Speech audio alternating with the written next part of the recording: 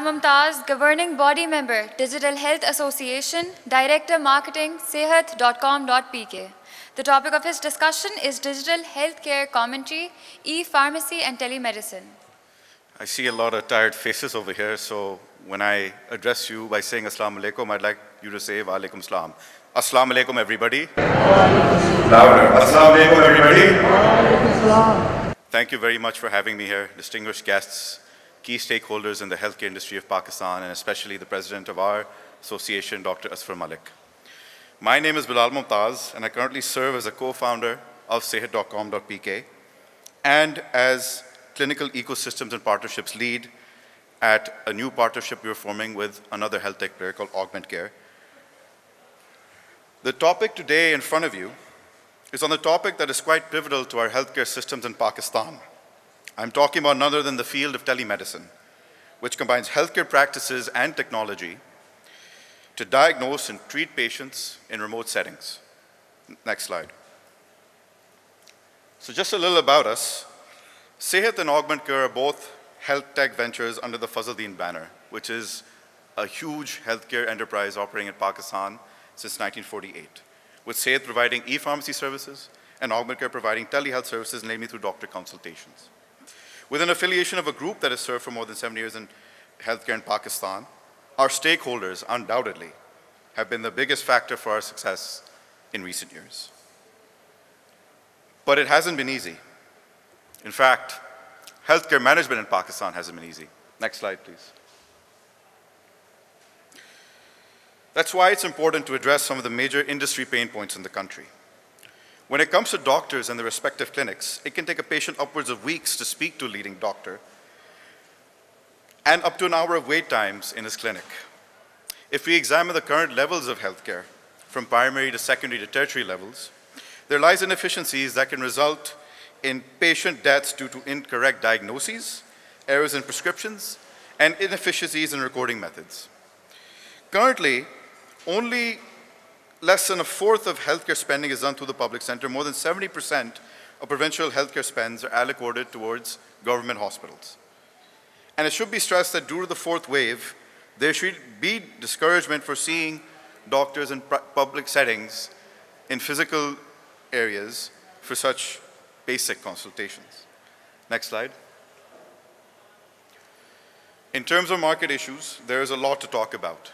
Currently, the way we're standing, there is one doctor for every 110,000 Pakistanis, and 70% of emergency cases, according to research, can be alleviated with a simple teleconsultation call, which can save time, resources, and costs.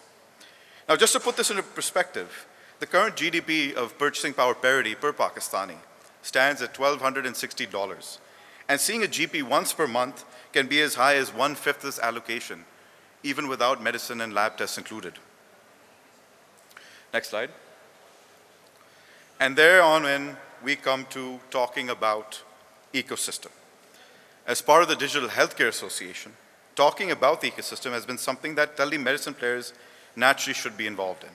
After all, telemedicine players make up the tech and startup ecosystem as well. In the past year, startups have raised more than $120 million, and healthcare startups have raised more than $10 million, the most recent being Marham's $1 million raise a day ago. According to the current research and findings out there, there currently exist approximately 15 telemedicine players in the market, though it should be stressed that only a proportion of them are true medicine players. Some of them were, say, for example, e-pharmacies that started offering telemedicine. Some of them were telemedicine partners that started off with simple doctor consultation bookings and went into procuring their own doctors and then going into ancillary services as well. Next slide. So as this basically map should show you, this basically has listed the digital healthcare players in the market, from those that are simply providing appointments and listings, to those applying medical records, to those in the pharmacy field, to those in what we might call telehealth, and to those that you could say go into other areas like blockchain and record management and simple data keeping. Next slide. Now, when we talk about COVID-19 and telemedicine, we should realize that the advent of the internet alongside dealing with this pandemic has naturally brought a lot of people online. App and internet usage in general has increased in triple digits since the first wave, and now there is even a telemedicine policy being drafted by the NHSA to further consolidate this policy, allowing for proper record keeping to take place, allowing for quality control and data management, allowing even the proper doctor to speak to the proper patient and to give him a proper diagnosis, therefore allowing for proper treatment. You see all these coming into a very positive domino effect. Next slide. And to top it off, this isn't merely an idea, but it is a call to action. There is a great need of the hour with the introduction of the Sehat card to allow for treatment through private sector healthcare facilities, to have the 7.8 million families using the card to have access to telemedicine services. This is indeed the right platform to have a call to action for all such players to be a part of one singular platform for the benefit of everybody in it.